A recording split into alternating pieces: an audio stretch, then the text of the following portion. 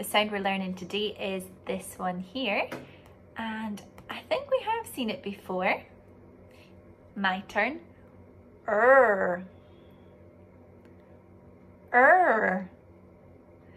That is such a silly one to try and see in film.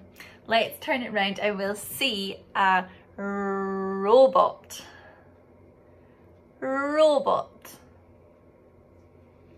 And we can see we've got the robot here. Can you see him? He's all made of metal with these buttons and his head's up here, and there's a very long arm. Robot.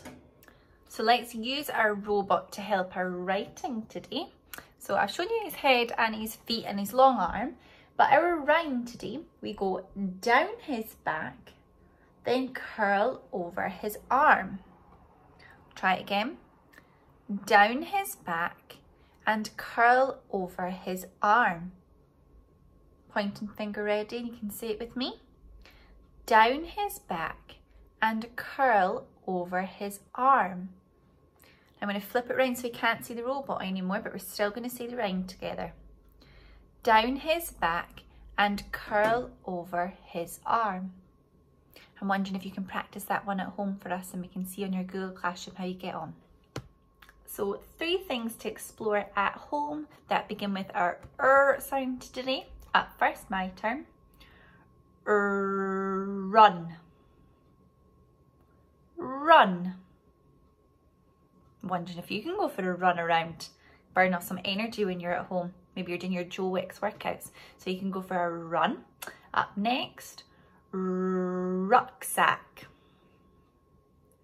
Rucksack.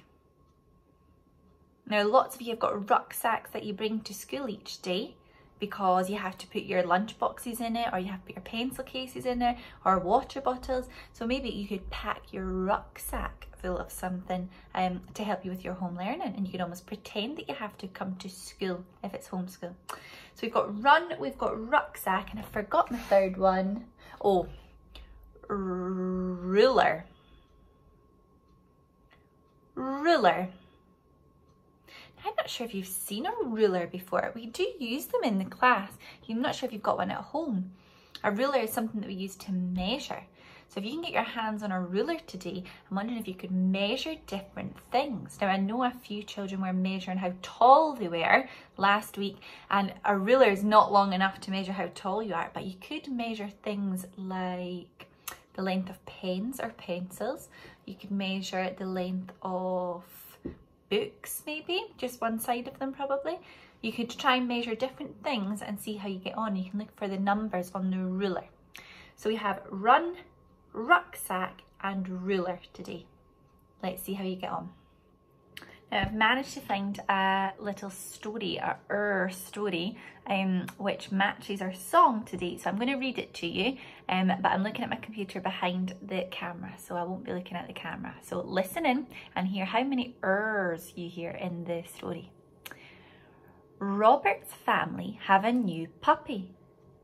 They have to choose a name for him. His parents like Rover, but Robert also likes Ben.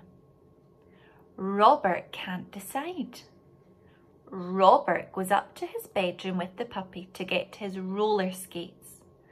While Robert looks for them, the puppy explores the room.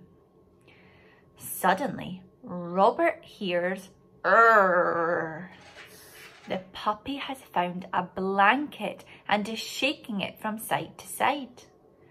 Robert gets a hold of the blanket and tries to pull it away, but the puppy hangs on tightly, going "Urgh." The blanket rips. "Oh dear," says Robert, holding up the ripped blanket. "This looks like a rag now. I know, we'll call you Rags." How many ers was in that story? You might need to play the video back.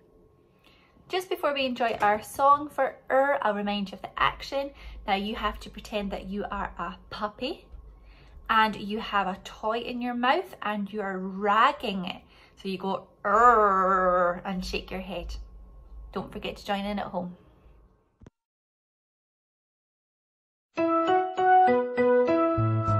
See my puppy rip the rag,